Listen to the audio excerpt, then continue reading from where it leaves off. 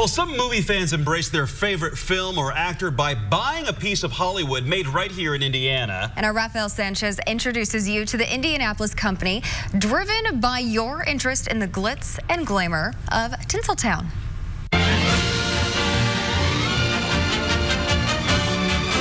I'm 45 years old.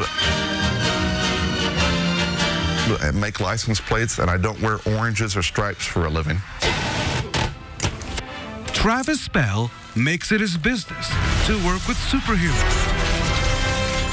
promote superstars, and celebrate the silver screen's wide range of movies through license plates. We do roughly 200 different license plates from about 150 different movies and television shows.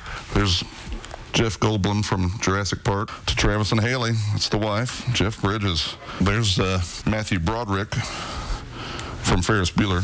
How about we run a nice Cadillac? My treat! 18 years ago, Travis created Celebrity Machines after he bought the car known as the General Lee, seen in the popular TV show, The Dukes of Hazzard. And it always looked weird with an Indiana license plate on the back of the Pride of the South. So I chased down some of the original prop makers and the people that made the plates for the show. So the studios would lean on us to make the actual screen-accurate license plate. His inventory totals more than 250,000 plates. The Fresh Prince of Bel-Air. Who's he gonna call among the most recognizable? The Ecto-1 plate from Ghostbusters. The first movie, the second movie, even the movie that came out with all the gals a couple years ago. The Love Me plate from National Lampoon Vacation. She signed it. What a great signature. And Out of Time from Back to the Future. You know, people give them as gifts. They get them autographed. They put them on their cars.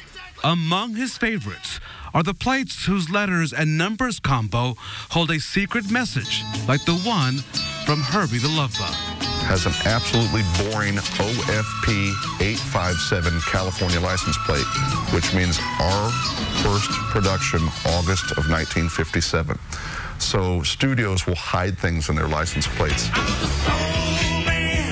The Blues Brothers license plate is BDR 529 Illinois, and the Black Diamond Riders Club was at 529. That was their address, and that was the first club that Dan Aykroyd ever played at. It is as if God created the devil and gave him Jaws. Yes, Jaws has a license plate. Shoot! Steven Spielberg wanted to direct a James Bond movie, so he put 007 on the inside of a plate that came out of a shark.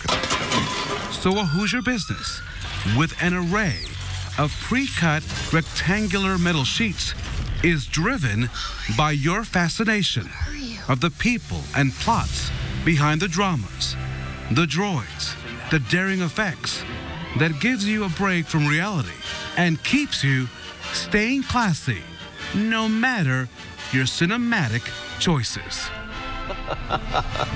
And the Oscars were all about staying classy. That's right. This is the plate from the comedic movie Anchorman, which is also made and sold by Indianapolis-based Celebrity Machines there. So it also makes plates for wrestler Hulk Hogan, the TV show Breaking Bad, and performer Vanilla Ice, just to name a few. Isn't that awesome? Everything's collectible, and it's funny. Cool. I mean, I remembered the license plate from Jaws, but I had no idea what number. The backstories, those secret stories they had there. That's interesting. I learned so much in that. Thank you, Rafael. Very interesting and fun to see where all these come from. Yeah.